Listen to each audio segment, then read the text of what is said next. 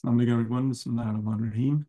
إن الحمد لله نحمده ونستعينه ونستغفره ونعوذ بالله من شرور أنفسنا ومن سيئات أعمالنا من يهده الله فلا مضل له ومن يضلل فلا هادي له أشهد أن لا إله إلا الله وحده لا شريك له أن محمدا عبده ورسوله يا أيها الذين آمنوا اتقوا الله حق تقاته ولا تموتن إلا وأنتم مسلمون يا أيها الناس اتقوا ربكم الذي خلقكم من نفس واحدة وخلق منهم زوجها وبث منهما رجالا كثيرا ونساء واتقوا الله الذي تساءلون به والأرحام إن الله كان عليكم رقيبا يا أيها الذين آمنوا اتقوا الله وقولوا قولا سديدا يصلح لكم أعمالكم ويغفر لكم ذنوبكم من يطع الله ورسوله فقد فاز فوزا عظيما.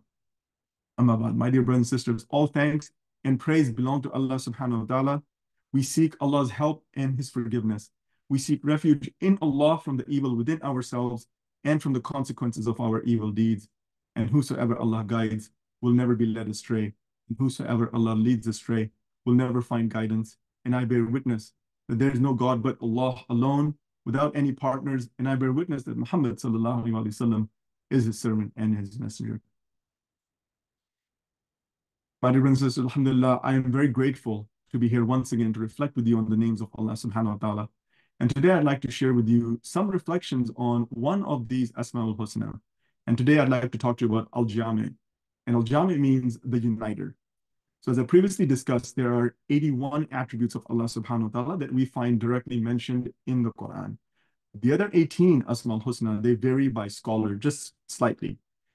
This attribute, Al-Jaami, is one of the 18 attributes, and we find this in the list by Ghazali, and that's the list that I've been using all along. And the root words of Al-Jaami are Jim, Mim, and Ain, or Jama', which means bring something together.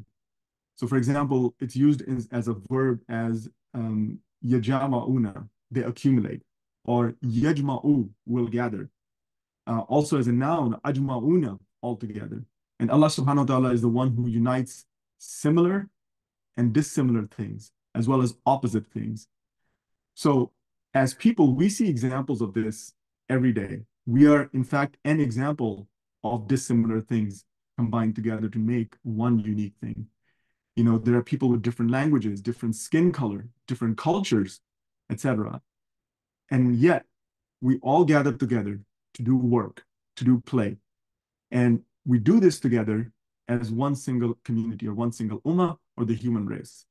And if we look at our human form, all these different bones, the muscles, the tendons, the skin, the veins and organs and so on and so forth, all of these unite to give us form and abilities that allow us to survive on this earth.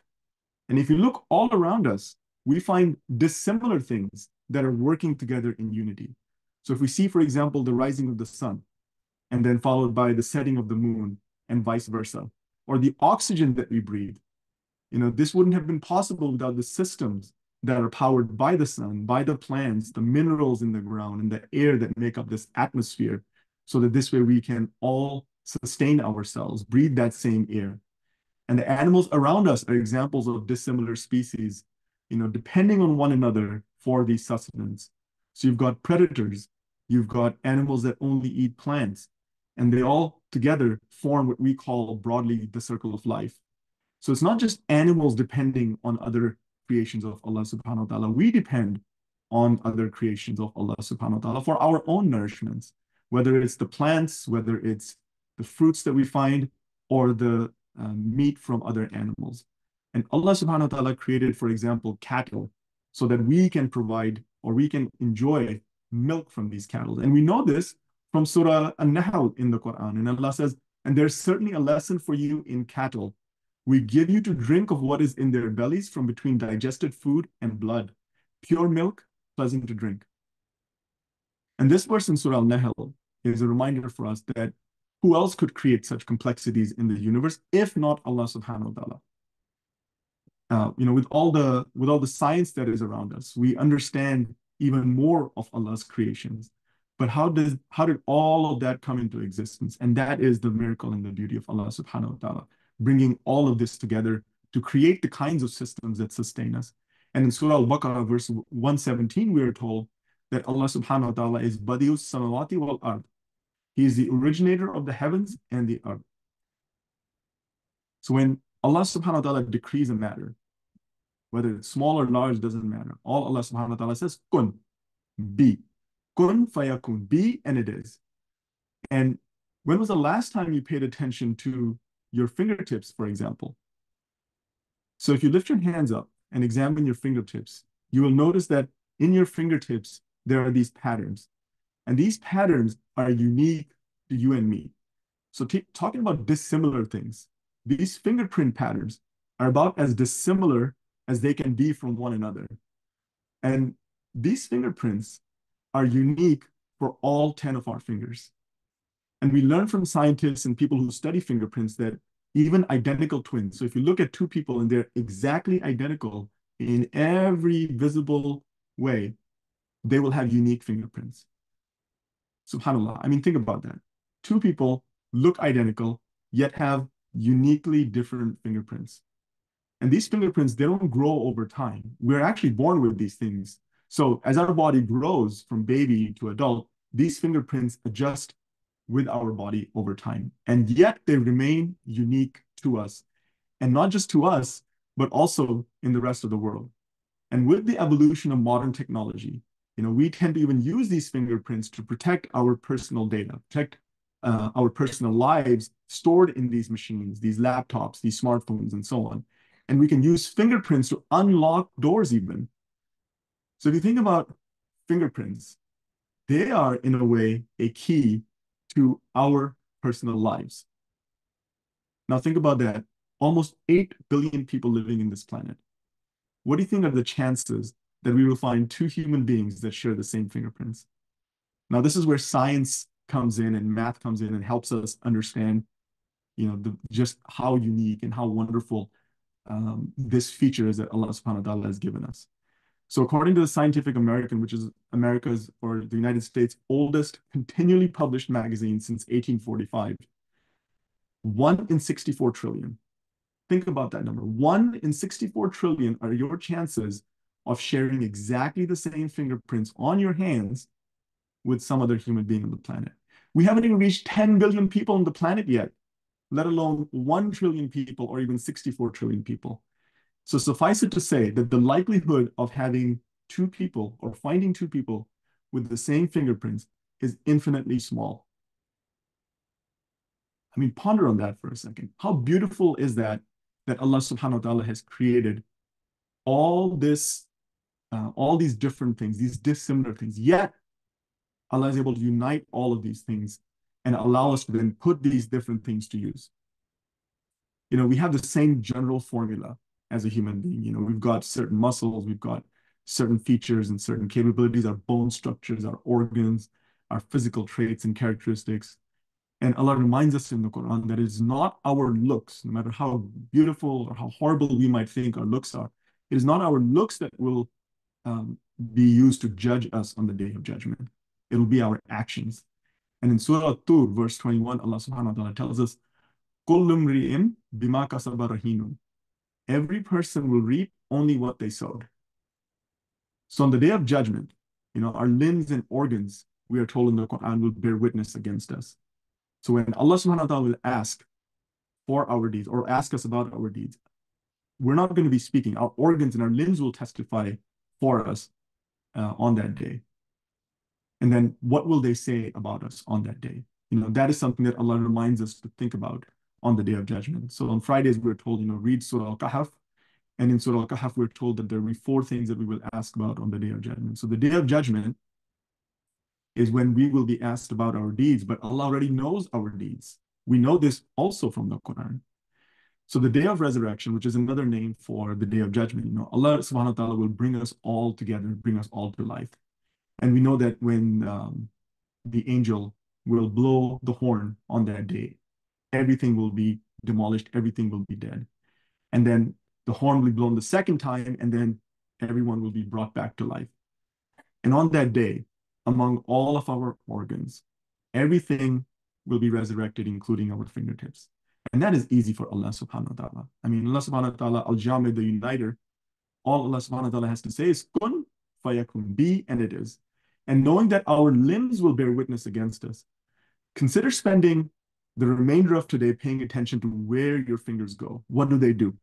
What do they touch? And as you pay attention, ask yourself, are my fingers engaged in something that is halal or haram? And if it is haram, then ask Allah for His mercy. For Allah is the most forgiving, most beneficent. And if it is halal, then thank Allah subhanahu wa ta'ala for giving you the tools to engage in acts that are pleasing to Allah subhanahu wa ta'ala. And in the Quran, in Surah Al-An'am, Allah tells us, whoever comes with a good deed will be rewarded tenfold, but whoever comes with a bad deed will be punished for only one. None will be wrong. And this verse is a reminder for us that every good action we do, every good deed we do, whatever its worth is in the eyes of Allah subhanahu wa ta'ala, we are rewarded for it 10 times more. And any bad deed we commit, whatever its worth is in the eyes of Allah subhanahu wa ta'ala, we're only punished for what it is worth.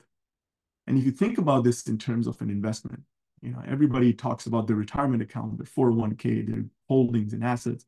We think about this in terms of those kinds of investments that we make in this world, and then compared to the investment guarantees that Allah subhanahu wa ta'ala is giving us, which is 10x, there is no better investment in this world. No index fund, no mutual fund, no ETF, no stock, nothing that can give us that kind of return unless it's some kind of a Ponzi scheme. And we know how those go. So just reflecting on that for a moment, all these returns accumulate for us over our lifetime. And if we perform actions that give us perpetual sadaqah, and we call these sadaqah jariyah.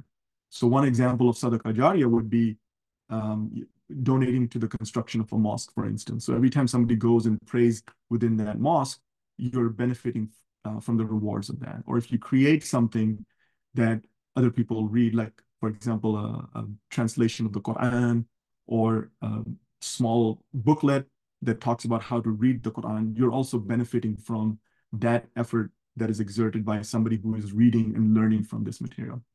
So sadaqah jariyah is something that we benefit from even after we die. So in a way, Allah subhanahu wa ta'ala has created this system for us that unites our actions in this life and in death. So all these examples around us, the signs from Allah subhanahu wa ta'ala are all around us. And Allah subhanahu wa ta'ala is reminding us that Allah is able to unite the living and the dead in so many different ways. Allah subhanahu wa ta'ala is able to unite all these different things in this world in so many different ways. And in Surah Al-Imran, Allah tells us, indeed, in the creation of the heavens and the earth and the alteration of the day and night, there are signs for people who reason. And they are those who remember Allah while standing, sitting, and lying on their sides and reflect on the creation of the heavens and the earth and pray, our Lord, you have not created all of this without purpose. Glory be to you. Protect us from the torment of the fire. And that's from Surah Al-Imran, verses 190 and 191. So how can we begin to benefit from this attribute of Allah subhanahu wa ta'ala? And that should be the purpose for us to learn from every single one of these Asma'ul Husna, every one of these names. We should try to take away, how can we take this and apply it into our lives? Now, as people, one of the things that we suffer quite seriously from, in my opinion, is arrogance. That is inside of all of us. So how can we then be like Al-Jaami, the United, if arrogance is within us and that causes us to hold us back from actually being more like the qualities that Allah subhanahu wa ta'ala wants us to absorb? So Imam al-Ghazali gives us good advice. Imam al-Ghazali says, the one who unites is one in whom knowledge is perfect and behavior is admirable. So this is also a lesson in human nature that Al-Ghazali is giving us. So what Al-Ghazali is trying to teach us is that at its core, a human being seeks two things. And these two things are competence and character. And you think about competence, these are external knowledge and experiences and insights that we gain over the course of a lifetime, whether it's through a teacher, whether it's through our own self-study. This is competence that we're gaining. Character then shines when a person avoids traits like anger or arrogance or pride and so on and so forth. So external and internal. And to have the ability to unite then means that we must attain competency of insight, because we need self-awareness, And self-awareness helps us also with the study of the Quran and reflecting upon with the messages that Allah subhanahu wa ta'ala given us. And the character, and that character that we should strive for is piety. So that is an internal facing attribute. So if we combine those two together, it's a pretty tall order. Being able to have all this insight and not feeling some kind of pride or arrogance is hard as human beings. We know this. You can take anybody who's a specialist in something, they will take a certain level of pride in their work. But just to say that, I'm going to not let that come in the way of me becoming pious, meaning somebody who is more charitable towards others who might not have that skill. That is a struggle that we all have internally. So unfortunately, this arrogance of mankind gets in the way of us. So what should we do about it? For starters, we can try and avoid it at all costs by trying to make ourselves aware that Shaitan is the first one to demonstrate this attribute of arrogance. So if you think about when Allah subhanahu wa ta'ala asked Iblis, bow down in front of Adam, what was Iblis's response? His response was that he is better than Adam. He is much better because he's made from smokeless fire and Adam was made from clay. That is 100% pure arrogance and pride. And our beloved Prophet ﷺ warns us about this in an authentic hadith, warns us about not getting pride or arrogance into our heart. And he says that whoever has a mustard seed's weight of pride or arrogance in his heart shall not be admitted into paradise. And whoever has a mustard seed weight of faith in his heart shall not be admitted into the fire. And this is a little bit of a tangent, but it's interesting to me that the mustard seed it comes up as an example over and over again to define the most smallest of things. And if you think about how big, or if you know how big a mustard seed is, it's maybe no more than 1 or 2 millimeters big. So it's tiny, it's very, very small. But that's the analogy that we find the prophets use when they talk about something that is really small in comparison. So, when the Prophet ﷺ mentioned this, one of the companions said, a person loves that his dress and his shoes should be beautiful. So the implication here is that one of the Sahabas was saying, what about, dressing up nicely and having that kind of pride or feel good when you dress really nicely, you have nice shoes on. And the Prophet ﷺ replied to the Sahaba by saying, Allah subhanahu wa ta'ala is beautiful and Allah loves beauty. Pride disdains the truth of self-conceit and contempt for the people. So this is solid advice that Prophet ﷺ is giving all of us, that when we engage with pride and arrogance, we are deceiving ourselves. And it is as if you're in an act of contempt towards other people when you feel that level of pride, that you are more superior than others. So this is just a warning, general warning that the Prophet ﷺ is giving us through one of these interactions with the Sahaba. So this pride and arrogance is something that we constantly struggle with. And we also have to remind ourselves that our character is not defined by a snapshot in time. So if somebody were to tell me that I am truthful or that I am persevered things, for example, those are just moments in time, snapshots of moments in time. Because to continually maintain the level of character that the Prophet ﷺ had, it's a lifetime of struggle. Because at any given moment, we as people, we will make mistakes. And that would then create a new reflection or a new snapshot in time for us. But it doesn't mean that that is exactly how we are. We must always constantly strive. Just like knowledge accumulates over time and grows and makes that insight stronger for our competence, same thing goes with character. It takes time. It takes constant perseverance to keep building it. So instead of getting upset with ourselves, we should always try to combat that feeling. So if somebody were to say, hey, you made a mistake, we should try to say, okay, I'm not going to argue. If it's true, then I'm going to try and do better next time. Otherwise, don't even make it a big deal if it doesn't have to be a big deal. And Allah subhanahu wa ta'ala tells us also in Surah Al-Hujurat, Inna akramakum indallahu atqakum. Surely the most noble of you in the sight of Allah is the most righteous among you. Another way to implement this attribute in our life would be to bring people together. And it could be as simple as encouraging people to pray in congregation, going to the masjid. Salatul Fajr is always one of the hardest prayers to have people show up at the masjid. Maybe even Salatul Dhuhr. especially Monday through Friday when everybody's working. So to have that encouragement or provide that encouragement is another way that we can act on this particular attribute of Allah subhanahu wa ta'ala. And according to our Prophet ﷺ, this is also from an authentic hadith, that when two or more people pray together, that is considered a congregation. So you don't have to, if you're in a place, let's say your office, and you don't have the ability to go to the masjid, for example, for one of the salahs, finding another co-worker would be a great way to create a congregation in your space. There's also the added benefit, Allah subhanahu wa ta'ala, Prophet ﷺ tells us in another authentic hadith that when you pray in a congregation, the reward of that salah is 25 times more than if you would have prayed that salah on your own. So another way to also bring people together is to bring people together for a cause for the sake of Allah subhanahu wa ta'ala. So we recognize the horrible acts that are taking place currently in Palestine, for example. Bringing people for that cause is also a way to act on this attribute from Allah subhanahu wa ta'ala.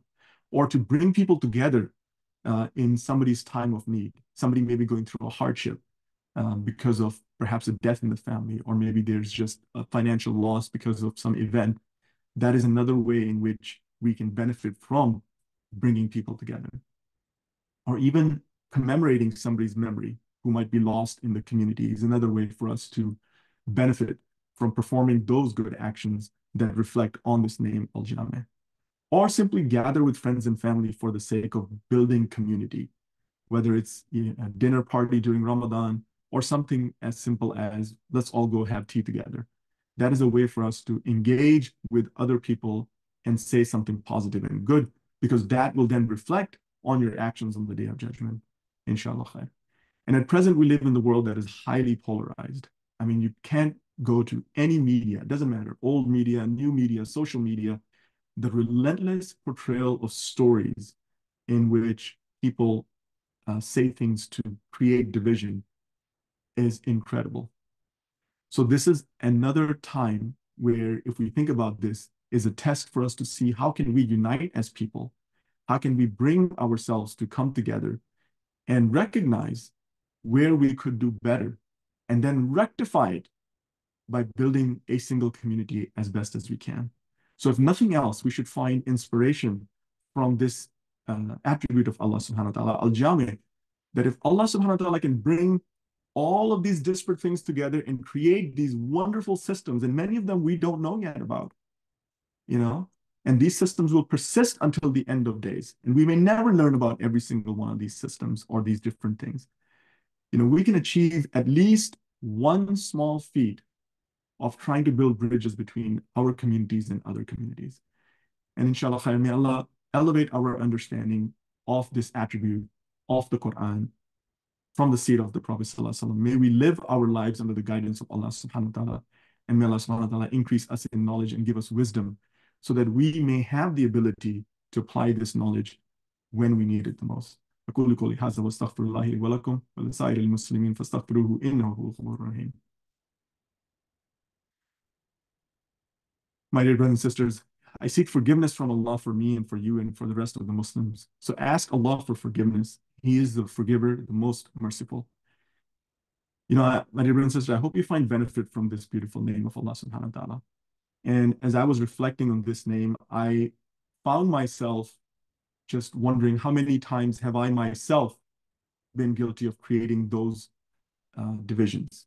It could be something as simple as liking a message where you're making fun of somebody, and in the moment you may have found it funny, but just that action of liking somebody could have encouraged that same person to take satisfaction in doing something that may not have been good. So I encourage us all to look into ourselves. How can we unite ourselves with our community as best as we can? We are created different. Allah subhanahu wa ta'ala tells us this in the Quran. وَجَعَلْنَا بَعْضِكُمْ لِبَعْضٍ فِتْنَةً تَصْبِرُونَ وَتُوبُوا إِلَيْهِ. We've created you different, so will you learn from each other and will you show patience? It's not always easy.